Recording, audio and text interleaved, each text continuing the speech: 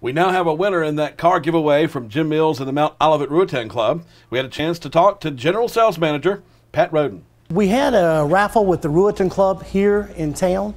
The Versa sedan was one of the cars that we were donating to give away for the Ruetan Club to raise donations and money and funds for the Ruetan Club and the civic organization that they represent.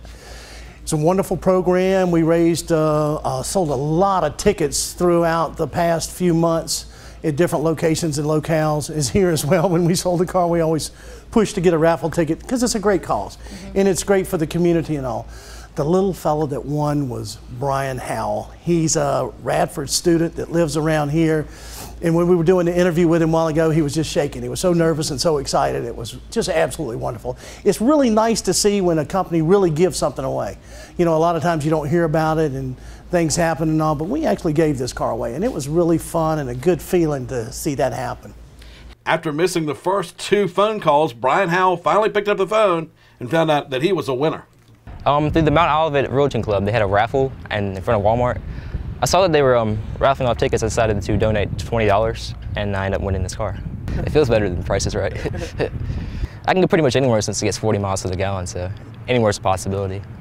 What a day. You got any ideas? I might go to DC one day and see my girlfriend. She lives up there. My mom definitely didn't believe me that we actually won a new car, so I can't believe it. Mike McPeak told Star News that this raffle was a success. We had the drawing last night at the Mount Olivet Ruetan Club. Brian happened to be the first ticket out, and he won the car. Wes's daughter and son was ones who actually done the drawing. I tried to call Brian last night, got his voicemail. Well, didn't know he was at work, and he finally called me back by the time I got home, and I told him that he had won first prize, he'd won the car. At first, he didn't believe me. He thought I was joking. So I pretty much convinced him to come on out here today. He wanted the car today, so here we are. He's here with his mom and dad and a couple more members of my Ruetan Club. This is his new car, 2013 Nissan Versa.